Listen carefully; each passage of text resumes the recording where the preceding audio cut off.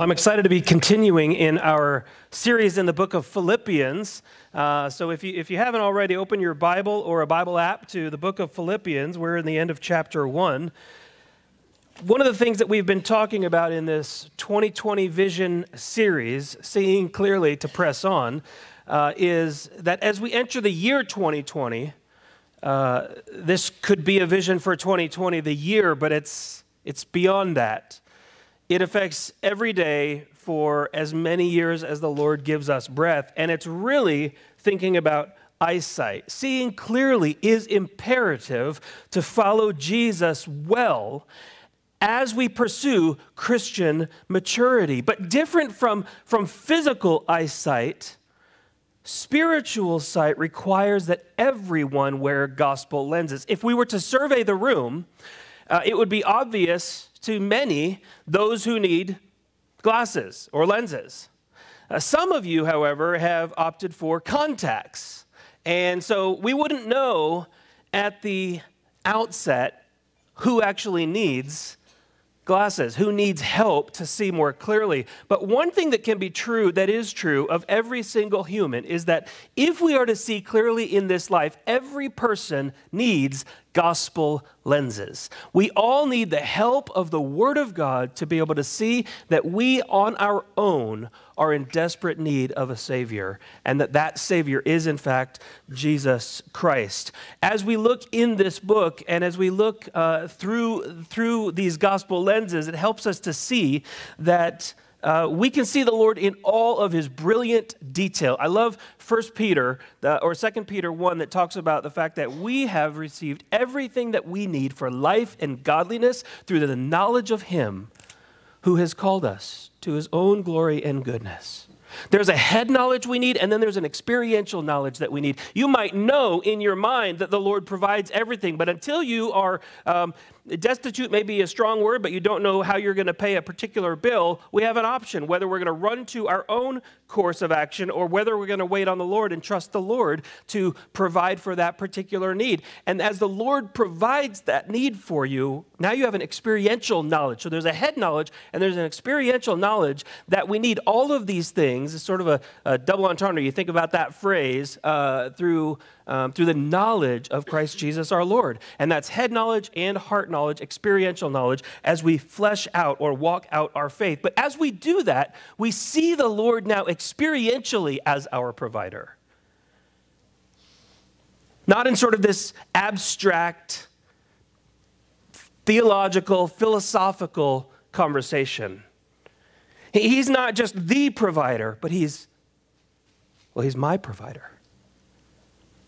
He's not just the one who brings compassion, but he is my compassionate friend. He is not simply the owner of all truth, but he is the one who has revealed himself to me, to every human on this planet through creation, and to everyone who will open this book and read his word. Very specifically, he has revealed himself because he's a loving God. So we will see the Lord in all of his brilliant detail. Certainly not all at once, but we will see him the more that we dive into the Word of God. And secondly, we will see ourselves with clarity, with the clarity that the Holy Spirit then uses to take God's Word. And I love what they say in the end of Acts when Peter is preaching the gospel and he's telling their kind of spiritual lineage history. And at the end of this, they say, what do we need to do to be saved? But there's an editorial note in there. Some translations say they were pierced to the heart, or they were pricked in their hearts. And when I'm praying for people who I think may not know the gospel, of course I don't know their hearts, but when I'm praying for people in that state, one of the things I say is, Lord, would you prick their hearts with the gospel? Pierce through the facade, pierce through the armor that they have, and prick their heart with the truth of your word that is ultimately love. And so we need to maybe gain for the first time this perspective of ourselves. You may be in here this morning thinking you're doing just fine in life, thinking that your solution to the problems that you've faced is found within yourself. That's what everyone around you wants to tell you. That's what everything in our world wants to tell you, that the answer is found within yourself. But that's not true. The answer is not found within yourself. It's found outside of yourself in the person of Jesus, who died on the cross for you because he loves you. And when we turn from self to the Lord, then we're told that, oh, now the Holy Spirit does come to live within us. But so what we find within us is really the Spirit of God who then indwells us. But it's not until we repent, we turn away from our sin and we turn to the Lord, that then the Lord begins to indwell us. And we begin to gain a perspective that is heavenly or otherworldly, to press on, straining toward what lies ahead for us in heaven. So today we're in our third week looking at the Apostle Paul's letter to the Philippians. And if you just remember, this is a church. We looked at Acts 16 of how the Lord began to formulate that church. We don't have time to revisit it this morning, but go look at Acts chapter 16, the second half. I think it's verses 6 through the end or 16 through the end. So yeah, 6 through the end. And you'll see three phenomenal stories of individuals that the Lord worked in their lives. These are the folks that the Lord used to begin this church at Philippi. We saw in week 1 that our identity and our union with Christ helps us or allows us to know who we are. And Paul said he is thankful, and it's rooted in God's faithfulness. It's thankfulness that motivates us to pray for and work toward increasing and maturing love for God and his glory. And last week we saw that as followers of Christ, we find our greatest joy through self-sacrificing service. Christ-centered ministry. In fact, Paul wanted so much to go home and be with the Lord. He says, I don't know what to decide. I love the Lord so much, and my body is spent, paraphrasing, and I want to go be with the Lord, but I see what's more necessary, that I remain here with you for your progress and joy in the faith. So it means fruitful labor for Paul. Christ-centered ministry is fruitful labor. It doesn't always feel fruitful, but it's the Lord who brings the fruit. Self-sacrificing, Christ-centered ministry works for others, progress and joy in the faith. And as we do that, we see that begin to be true in our own lives. It's a very different perspective from thinking about Oak Grove Church or another church and thinking, how can the church serve me? Now, that's not an invalid question. We want to ask questions like, is the Word of God preached? Is my family able to grow in this church? But the questions, if you answer yes to those questions, very quickly the perspective needs to change and then begin to say, how can I actively contribute to the progress and joy of the faith for everyone who is a part of my church, or those that the Lord would connect me with, right? We can't all be responsible for everyone, but you can. You can make a self-sacrificing decision to disciple one individual. Well, I don't know how. Well, then we'll disciple you as you disciple them.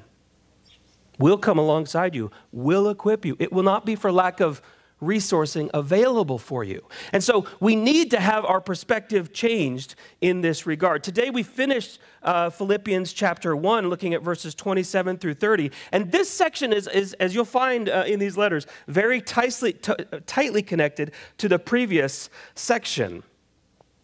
Paul talks about the fact that it's sort of a checklist, if you will, right? Paul's talking about, okay, so here's my checklist. Here's my to-do list. My to-do list is 1, to remain for your progress in the faith. I want to go home and be with Jesus, but I know that God has me here for your spiritual growth. So I'm convinced of this, and so I will remain. And then in this section we look at today, he gives the Philippians a checklist. He says, live in a manner worthy of the gospel. More literally, behave as citizens of heaven. So there's a checklist for Paul. There's a checklist or a to-do for the church at Philippi, as he talks about what it means to live the worthy life.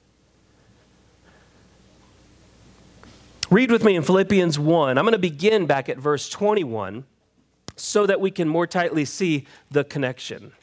Paul says this phrase that we know well, for to me to live is Christ and to die is gain. If I am to live on in the flesh, that means fruitful labor for me. Yet, what shall I choose? I cannot tell. I'm hard pressed between the two. My desire is to depart and to be with the Lord.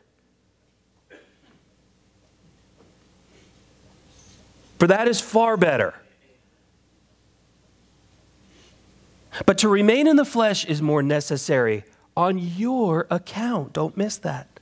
And so convinced of this, I know that I will remain and continue with you all for your progress and joy in the faith, so that in me you may have ample cause to glory in Christ Jesus because of my coming to you again. And we pick up here today. Only let your life be worthy. Let your manner of life be worthy of the gospel of Christ, so that whether I come and see you or am absent, I may hear that you are standing firm in one spirit, with one mind, striving side by side for the faith of the gospel.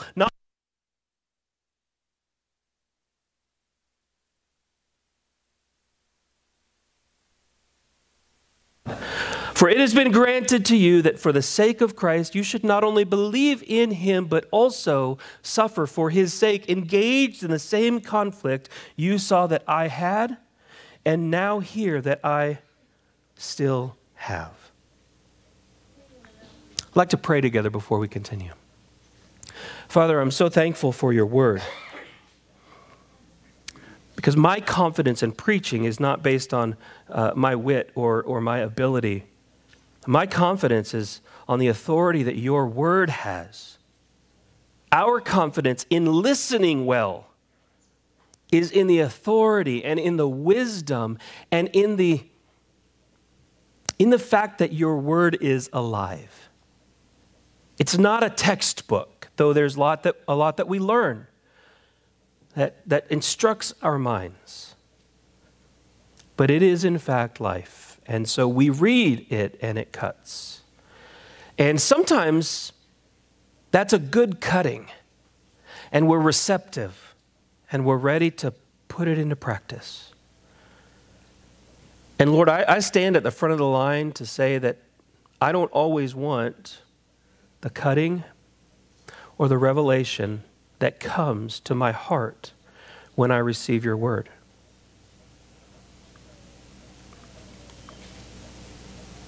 On a grand scale, I know I do, but in the moment, it just is painful.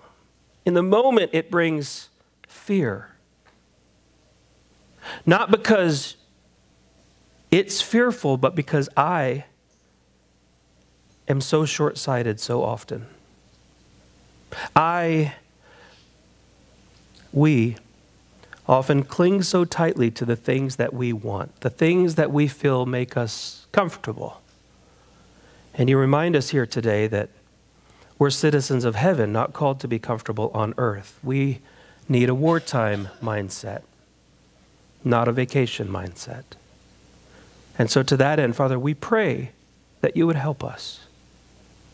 Lord, that the cutting that happens here today would be from your word, through the Holy Spirit, for your people, and specific enough to help each and every one of us know exactly how we need to walk out of here today. Some may know more specifically, some may not, and may need more time in prayer and reflection this week, asking you to unveil, to pull the scales off of their eyes, so that we know exactly how we are to put this passage into practice.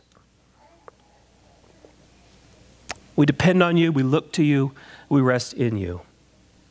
And even as we find ourselves engaged in this struggle, we thank you. We thank you that our relationship with you depends not on how well we perform, but on how well Jesus performed, which is perfectly. And we can rest in that and follow you in faith by your grace.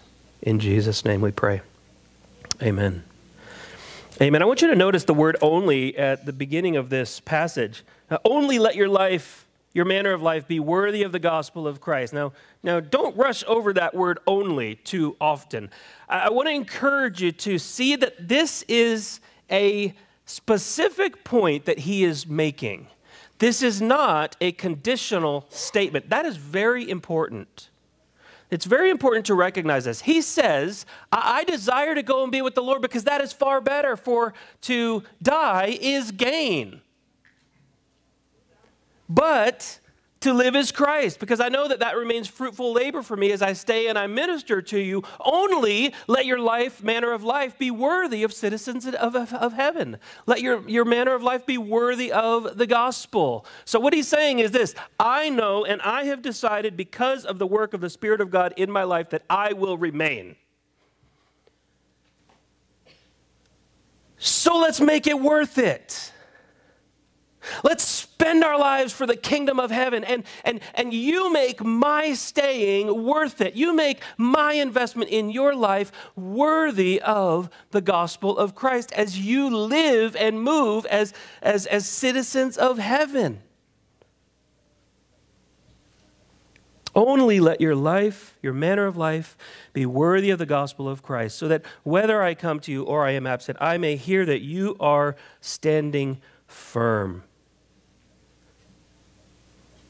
Colossians 1:13 says that he has delivered us from the domain of darkness and has transferred us into the kingdom of his beloved Son.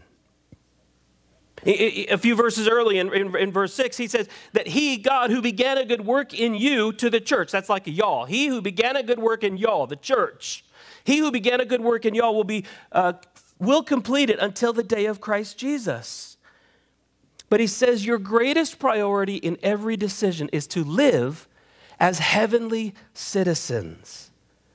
He's echoing what Jesus said in Matthew 5, you are the light of the world. A city set on a hill cannot be hidden. Paul has this bookend effect. You'll notice a lot of what happens in chapter 1 also happens in chapter 4 in the book of Philippians. He says in Philippians, or in this case 3 verse 20, but our citizenship is in heaven, and from it we await a Savior, the Lord Jesus Christ. Friends, every decision that you and I make is to be influenced by the fact that you and I fly the flag of Jesus Christ. Why is this his focus? Pay attention to what he says in verse 27. So that whether I come and see you, or whether I am absent, I may hear that you are standing firm. Well, how are we to stand firm? Well, we're to stand firm in one spirit and in one mind. Church, we're to be unified. Do you know that a whole lot of what happens in ministry is subjective? A whole lot of what happens in church ministry is subjective. But there are some things that are rock solid, black and white. And they're gospel issues. The fact that our priority is not to be comfortable with who we are as a church. We're to be continually pressing outward, moving outward in our circles of influence, loving those that we come in contact with, not telling them that they need to behave like citizens of heaven before they actually become citizens of heaven. We love people. We build relationship with people. We welcome them in here regardless of what they look like. And I'll tell you, church family, I'm thankful for the many, many times I have heard people say that Oak Grove Church is a very, very welcoming church family. And that is true. But there's also a challenge in here for us, because it is very easy, and I don't want to take any credit away from y'all. It's really not yours, right? It's really not ours. It's the Lord who works in us and through us to do his will. But it's much easier to become a friendly, welcoming church, and then after a few Sundays, it can actually become very lonely in a church that's welcoming as people enter in, but then aren't exactly sure where to go or what to do or how to connect or how to get embedded in relationship. Which is why we try to form smaller pockets of community around the church. And they may look like different things. It may be a men's group or a ladies group or a journey group or a community group or somebody that is engaged in ministry together. It can look like a lot of different things, but our goal is to help people become more embedded in relationship. Because where we find friends who are on the same mission that we are, we're more likely to stay connected and and committed. And so that's important for us.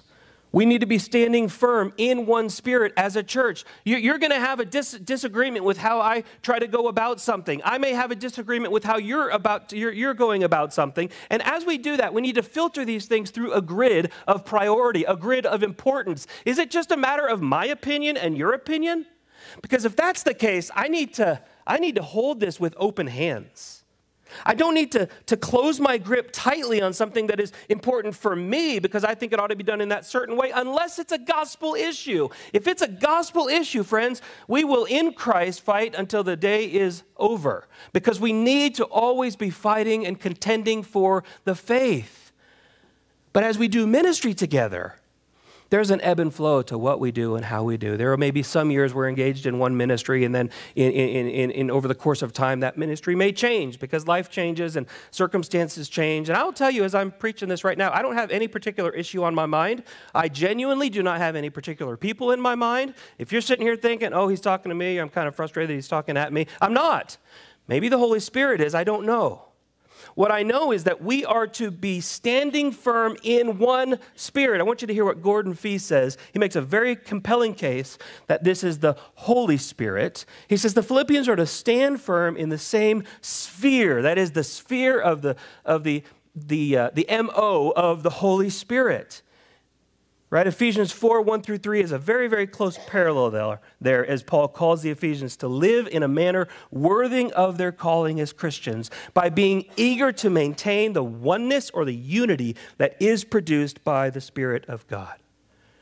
One of the things, many of you know I grew up an Air Force brat and I've lived in a lot of different states and a couple countries. And one of the things that I'm so thankful for is in the different places I've lived, I have found very, very close kinship in the body of Christ. Everywhere I've gone. It's not because I'm that great. I mean, I know you guys might think that, but I have close friends in many, many places in the country. And it's not just about me. I have friends that I consider deeply, deeply close brothers and sisters in Christ in several states, because of the unity that comes through the Holy Spirit. So we're to stand firm in one spirit, with one mind, and we are to be striving, also in chapter 4, verse 3, striving for the faith. We're to be striving together. We're to be pulling together. And so what do? Well, we relinquish some of our opinions. We relinquish some of our perspectives, as long as it's not a gospel perspective. Why? Well, because we're not here to get our own way. We're here to get God's way. We're here to minister to one another, and we're here to reach the world with the gospel of Christ Jesus. Paul says in Philippians 4:1, therefore, my brothers, whom I love and I long for, my joy and my crown, stand firm thus in the Lord, my beloved. We're not to be frightened by anything. We're not to be intimidated in anything by your opponents. Looking at verse 29 and following here. Standing firm in one spirit and not frightened. Opposition can cause us to second guess our decisions or our convictions, even if only momentarily. Have you ever been engaged in a conversation with someone and you begin talking about spiritual things and you begin talking about the Lord, and then the conversation sort of moves through this kind of funnel-like process, right? We begin to understand a bit of who they are, right? What are their presuppositions? What do they believe to be true about life, even if they may not know it? We have these high-level, kind of loose conversations, and then we begin to hone in a little bit more, and it may happen in one conversation. It may happen over several conversations, and sometimes over several years. But as we begin to funnel down and we begin to get to the heart of the issue, we begin to talk about Christ. And the fact that because of our sin, every one of us needs Jesus. And they say, do you mean to tell me that Jesus is the only way to heaven? And all of a sudden, we're kind of like, oh, you put it like that. I mean, for a moment, there might be a hesitation. Oh, that does sound kind of exclusive. Oh, that does.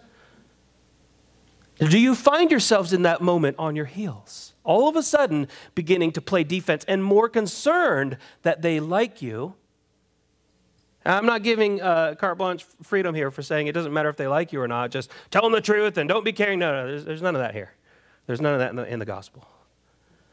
But all of a sudden, we feel a little bit defensive because we face opposition. I love what Chelsea said about those who are opposing them on Facebook. The first thing that they do is they pray before they formulate a response. And what happens? The anger that's there begins to be morphed into grief. Now, don't get me wrong. There's an appropriate ideological anger for those who are manipulating, for those who are taking advantage of those who are unable to defend themselves, those who are too young to know any different, and they're moved, they're tossed to and fro by the wind and waves of the doctrine of the world. And there is a righteous anger there, but in every individual in whose eyes we look, the gospel lenses help us see beyond the argument to what may be going on in their heart. So how do you deal with these doubts, this second guessing as you face opposition? We may think that our mission is to make money, to raise nice kids, quote unquote, who are contributors to society. We might think that our mission on this life is to work hard, to show ourselves as reliable because our reputation is on the line. Well, that depends on your motive. Is it about your reputation that you're concerned of, or is it about the reputation of the Lord? Which is why Colossians tells us, well, we work for the Lord, not for men. We want to be kind to others. And again, I would say yes, but motive is everything. Jesus was not necessarily nice. He was kind, tender-hearted, and compassionate, but always with an aim to speak the truth in love to others. Our mission, friends, is to be bravely, courageously striving side by side for the gospel with one another. We've got to be striving with one another because we're going to find opponents. We're going to offend folks who disagree. And we should not be surprised by that. One of my sisters has a great mindset about a lot of things she's encountered in life. When we were in high school, she was making pretty good choices, and, well, I wasn't. And she had determined in her mind beforehand, if I'm presented with this challenge, this temptation, here's what I'm going to do. She was determined to follow Christ.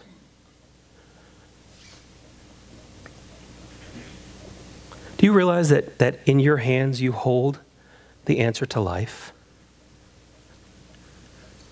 You're going to come into contact with people, and the Lord's already at work in their heart, and it just seems easy in a sense. They're just looking for the answer. The Lord has prepped them, and you get to tell them. In other instances, you're going to share the gospel. You're going to communicate your heart's desire for them. They may not be ready to hear it. They may not ever. But they may be several days, weeks, months, or years down the road. And Chelsea's message is really the message of the gospel, and it hits home for me. Because there were some years in high school where I was a follower of Jesus, not engaged as a citizen of heaven. I wasn't behaving as a citizen of heaven. I got into a relationship that was not a Christ-like relationship. And adults, if you'll follow me here, on the other side of every pregnancy is a man. And I was that man for my girlfriend. And all of a sudden, I was overwhelmed and swept by the fact that I had allowed my desire for an easy life on earth, an easy season of life for myself, relationship that wasn't according to God's design, but that was according to my design to color my entire perspective. I had gospel lenses as a follower of Jesus, but I took them off because I was focused on myself. Friends, we are either striving for the gospel or we are walking away from the gospel, because anytime we drift, we never drift toward Jesus. We drift in complacency and we drift away from the Lord. And I was drifting. In fact, I was paddling. And I found myself in this situation. I say found myself, caused this very, very painful situation and circumstance. I remember sitting with my mom in our kitchen, and she just was weeping. She wasn't hateful. She wasn't spiteful. She was grieving. And she sat there weeping. And so what did I do? Well, it was my fault she was weeping. So I put my arm around her and I thought I would comfort her. And you know, my mom sort of pushed me away, but not in an unkind or in an unloving manner. What she communicated was,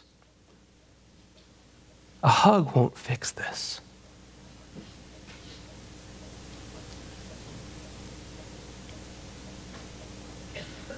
We make decisions, friends, and as we make decisions, we think that, well, we can come back and we can capture it and redirect it. And by God's mercy, we can at times.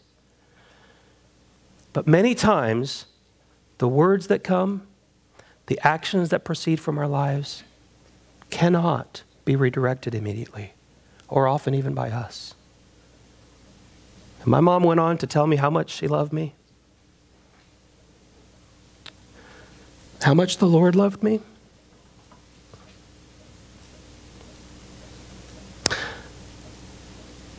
But a side hug wasn't going to fix it. Wasn't going to solve it. And I knew that was true. And so she had an abortion, and in that context, as we were sort of, I want to be cautious in how I say this, because at that point we were striving to counsel her and her family not to move forward with an abortion. I say cautious because it would be wrong for me to paint them as the ones who are wrong and us as the ones who are right or righteous, because my sin got us into the mess. So I feel like I need to say that carefully for you. For me. And as we had conversations with her parents, as I began to lay out a case, as I began to plead, please don't do this, she said, you're a hypocrite. And I said, you're right.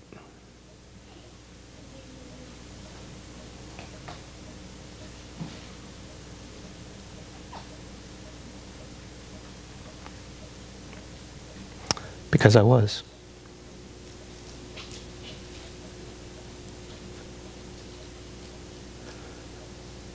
Many years later, I got a phone call in college from my ex-girlfriend. And she shared that the Lord had used some folks in her life to get a hold of her heart. I want to tell you, I both grieve and I spill over with gratitude. Because you see, I had a gospel opportunity in that what began as a friendship. And I squandered that opportunity.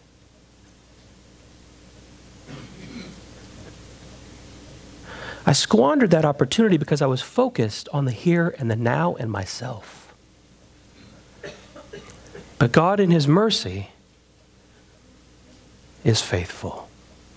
God is faithful when we are faithless. Now that can never be a license to do what we want to do. But what it ought to do is always help our confidence in God and in His purposes to soar. And she repented. She confessed Jesus as her Savior. And was walking in that moment in faith-filled obedience, growing as a new believer. And she needed to call me because she felt like that was part of what she needed to work through in her following Christ. And the Lord allowed just a wonderful, it's the last conversation we've had.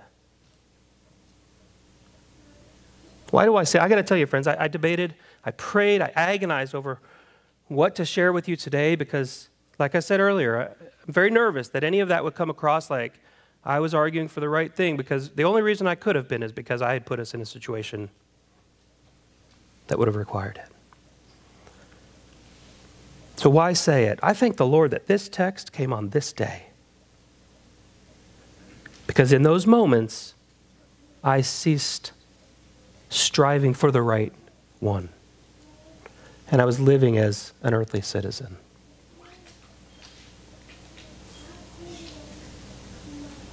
I wasn't standing firm with my youth group for the faith. And I had an opportunity to go on a short mission trip after that. And there was a season when I was standing out in a fire escape, an old building. Don't think some big high dangerous fire escape. Just was out on this really wide old building in Chicago, fire escape. And as I was praying, I just needed to be alone. My youth group was gracious. They were supportive. They wanted to be available, and I just kind of needed some space to myself. And I went outside and I prayed. One of the best prayer times I've ever had in my entire life with the Lord. And as they were looking for me, they couldn't find me. Somebody realized where I was, and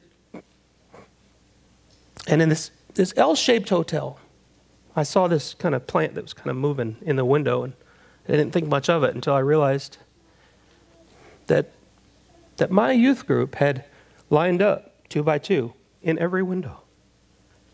They knew that I needed to be alone. They weren't coming out to comfort. They just said, let's just pray for the guy. And that's what they did. They prayed. And I would not have told you this at the time because I had no idea. But in that moment, the Lord gripped my heart for the local church. It was far from a perfect youth group. Well, our youth group does. Youth group's just like church. We've got our strengths. We've got our weaknesses.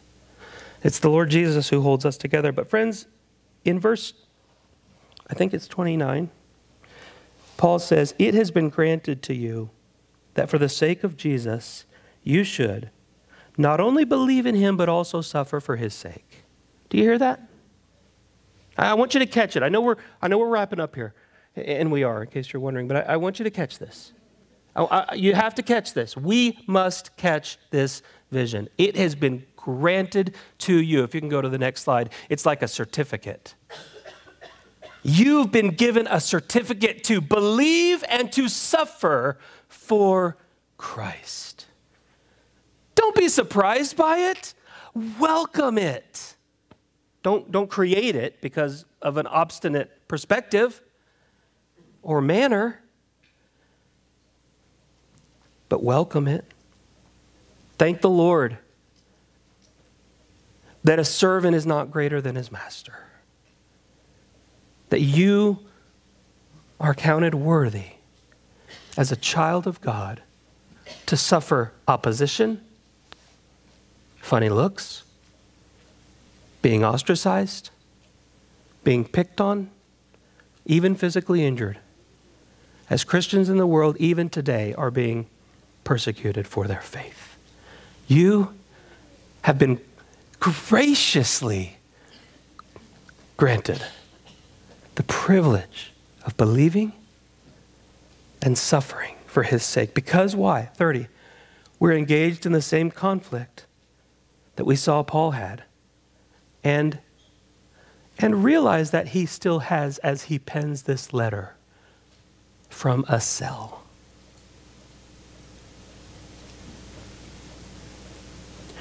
If we are to have 2020 gospel vision and see clearly to press on, we need to be engaged in the ministry that God has for us. And I don't know what that means for you. There are over 120 or 30 people in this room. So what does that mean for you? I don't know. But what I would ask you to do is take it to the Lord and ask the Lord. He is faithful. He will tell you each and every time what it is that you need to be doing. But I will say there are times when it's just easier to gripe about our church or gripe about our pastor or gripe about our friend than strive side by side with the one who is only next to you because the Holy Spirit unites you. That's gospel friendship. That's fellowship in the gospel. And that's why Paul started this letter by saying, oh, I'm so thankful for you. As we celebrate communion, it is a celebration. There may be a somber component to this as you think about and you reflect on your own sin. But we're not ever left to stay there because in Jesus, we push forward through that to thanksgiving. We remember what Jesus did for us on the cross. We look around ever thankful for the brothers and sisters, old and young, that God has placed around us. We give thanks and we remember and we look forward as we press on together. Father, we love you. We're so thankful for who you are, for what you've done on our behalf.